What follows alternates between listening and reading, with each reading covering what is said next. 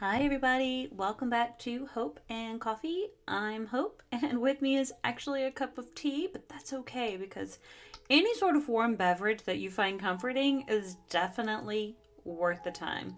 And even though I absolutely love coffee, I think I love tea in equal measure. And so I would never put down any sort of warm beverage that you may enjoy partaking of. I just call it Hope and Coffee because for me, coffee is so very comforting. And coffee for me is one of those avenues where I think if I were ever to retire from my day job, would probably open a coffee shop just for the simple conversations that I could have with people on the daily. It was my favorite part of working at coffee shops. I also enjoyed um, I guess just making the coffee, the simple pleasure of just creating that cup of coffee for people, the lattes, cortadas, the what else? Cortadas. Uh, yeah, cappuccinos, all of them. I don't when it comes to each individual that comes into a coffee shop, you have people who brighten your day and you have the people that you kind of want to keep moving. But anyway, this is neither here nor there. This is not what this episode is about. This episode is more about being productive. And so since we're still in the beginning of 2024 and we are trying to get a pathway into this new year, I wanted to find some ways that I could help you guys and help myself find a way to stay on track with the things we want to accomplish. And it's not always easy. We're going to wander off. We're going to find ourselves doom scrolling on our phone and those sorts of things. I know I do it pretty frequently, but I'm really trying to do my very best to change those habits by being aware of what I'm doing. And sometimes simply being aware will help you to make those small changes. I know when I'm not aware, I can literally sit on my bed and doom scroll on my phone or play a silly game that means nothing and will put off doing things that I need to do for periods of time simply because of that little instant gratification dopamine that comes along with it. However, it also is getting me nowhere and it's not helping me be productive in my life and towards some of the goals that I really probably need to be doing. So, this little list is kind of something that I put together that will hopefully help you with a path. You can take it with a grain of salt or, whatever you like. But again, these are a few of the things that I'm trying to do, and you are welcome to consider if they feel right for you. And again, everything is about what feels right for you, about what you want to bring into your new year, about what you want to do for yourself in 2024, because that's what it should all be about, is about what do you want to do to help yourself in 2024. I had a conversation with a friend not too long ago, and I was like, it's all about what you want. And he kind of hemmed and hawed, and he's like, well, I have to think about this person and this person. I was like, you can. I said, but you really need to think about yourself first. And then once you put yourself in a good place, you can then put, you can then do better for the other people around you. Because if you're not in a good place, you're never going to be able to be in a good place for other people too. So it's just something to think about.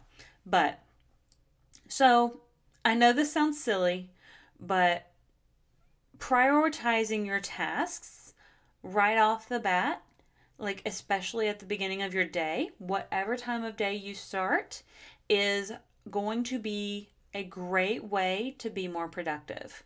When I get to work, I have several little notebooks of to-do lists, to be productive, to do little notepads, notebooks, things like that. And I'll grab whichever one feels right for me that day and I'll make a little list of things I need to accomplish. Some of them are personal things, whether it's pay a bill or call the vet or anything like that.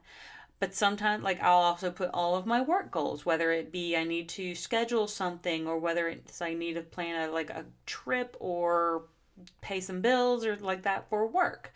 So I'll put all of those things into my priority list, and then I'll feel good about having those things prioritized as tasks. So then I can, like, as I think about things, I can add them to my list. But this also helps you move into the next one, which is planning your day. Whether you can do it earlier in the day, later in the day, sometimes you kind of need a little bit of time to do something, or you may need somebody to assist you with it. So, by prioritizing your tasks, you can then start working on planning your day. And so, once you've done those things, you're able to be more mindful about it. So, that's one of the ways that I've been able to, I guess, address some of my doom scrolling, is I've actually been able to say, hey, I had planned this time to do a workout. Whether it's hop on the elliptical that I have in the living room, or it's go over to the gym that I have here on on my apartment campus. I am able to be mindful of the things that I have put on my task list, and I will put my workouts on there. I will put make my dinner on there. I will try to be mindful of the things of like going to Target, and whether it's actually going to Target or just picking something up from Target, because maybe I will make a virtual cart and I will go ahead and check out, so it's already there and I have to go by and get it because now that stuff has been paid for and is waiting for me. But those are some ways you can do it. Fuel your body right. And this means, as part of being mindful, being aware of what you're putting into your body. One of the things that I've been trying to do lately is trying to not drink my calories. There's no sugar or sweetener in this chai. It's just tea. There's no milk or anything like that. I simply enjoy tea the way it comes. I like it hot and warm. But there's some tea that I will add just a little bit of oat milk to, just for like that extra creaminess. And sometimes it's chai. However, I try my very best to not drink my calories. That's kind of step number one for me. Step number two is I try to eat whole foods that don't come out of a package, that are usually, like, when I say whole foods, like if I get a can of beans, then it's a can of black beans, and then that way I can mix it up with like some tomato and onion, get a little cilantro, get some garlic salt in there, and I can mix it up in whatever way I would like it to be mixed up. But that gives me the option to ensure that I don't have filler in there if I were to maybe buy a can of black bean soup, which may have additional filler and such in it. I just try to be mindful. And a lot of times I will buy the dried beans, so I just have straight beans that I can then make the more traditional way. Again, same thing with vegetables, is I try to get like the fresh vegetables if I can. It's just me, so I do my best.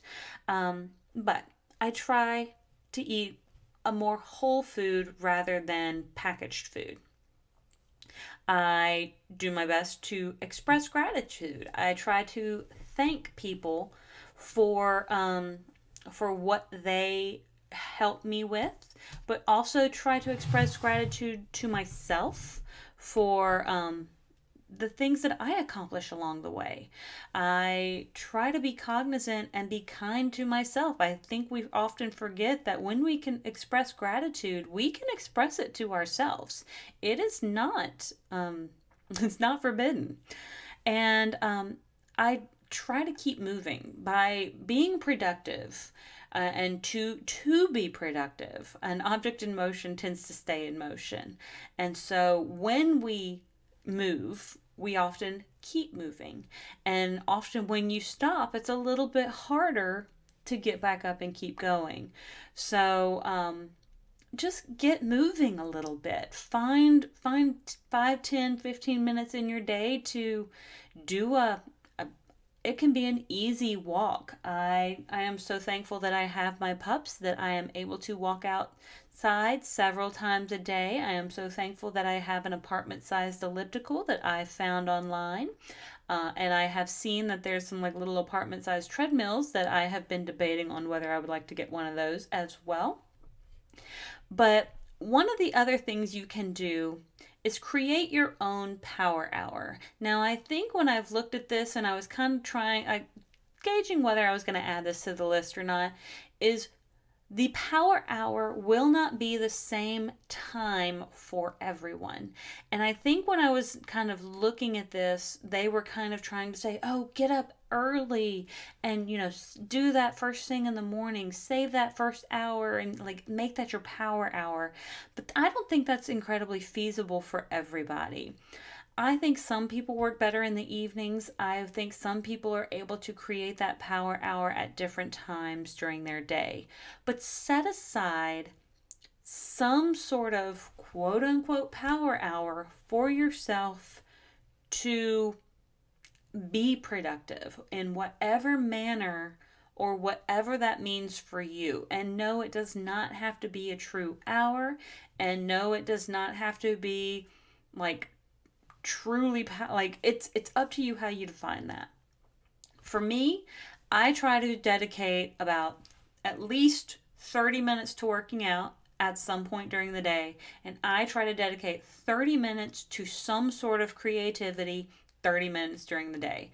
Now those 30 minutes create my ultimate power hour throughout the day, but I have dedicated 30 minutes and 30 minutes to a solid power hour. And that's just what I think, or that's how I've kind of defined it for me.